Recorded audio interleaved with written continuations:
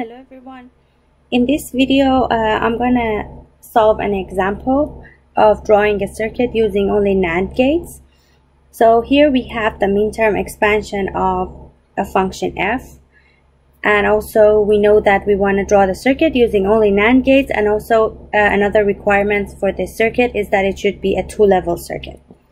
So what we have to do, we can first draw the Karnaugh map for this circuit in order to realize function f, and then we can use the realization to draw the function, to draw the circuit basically.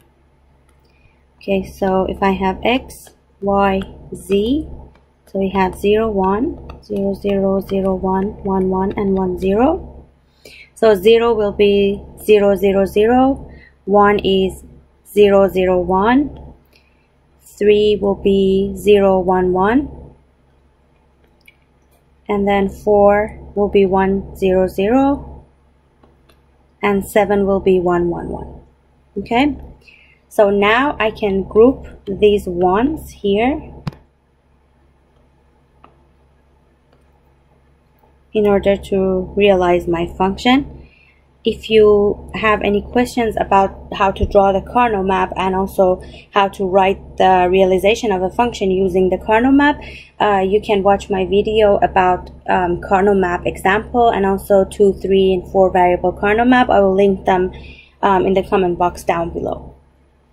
Alright, so I will number these groups so I can easily refer to them, but it is not necessary to do that. Okay, so f is equal to the realization of group 1 will be y prime, z prime. Group 2 will be x prime, y prime. And group 3 is y, z. So now I have the realization of the function. I can go ahead and draw the circuit. So first, in these kind of questions, you know that first you have to draw your circuit using and or gates first. So we have 3 AND gates, y prime, z prime, x prime, y prime, y, and z. And then all these 3 NAND gates are inputs to an OR gate. And this is giving me my f. So now I have the circuit with AND and OR gates. So basically this one is AND OR circuit. Now I have to transfer this to a circuit using only NAND gates. So for this fact, we know that we have to transfer all the NAND gates to this representation of NAND gates with a bubble at the output of the AND gate. And for the OR gate, we know that we have to use the representation of the NAND gate that has bubbles at the inputs of the OR gate.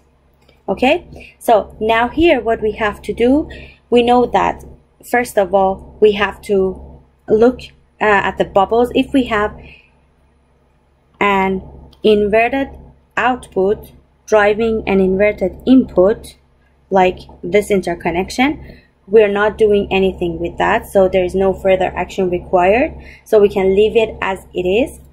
And then we have to see if there is any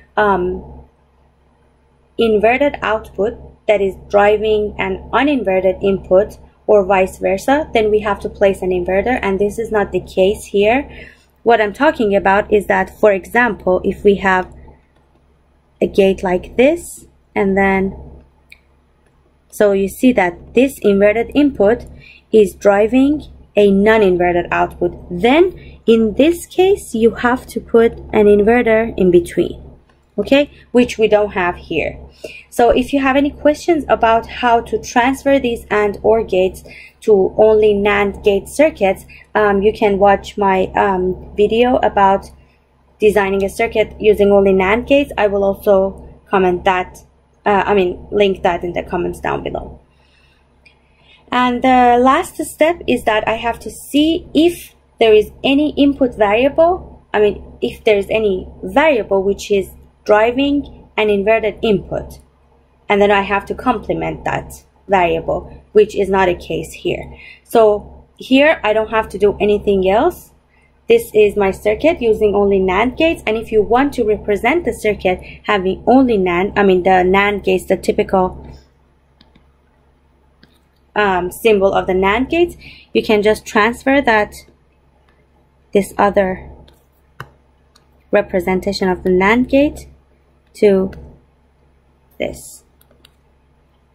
Okay, so I hope you understood this material. If you have any questions, you can leave it in the comments down below, and thanks for watching.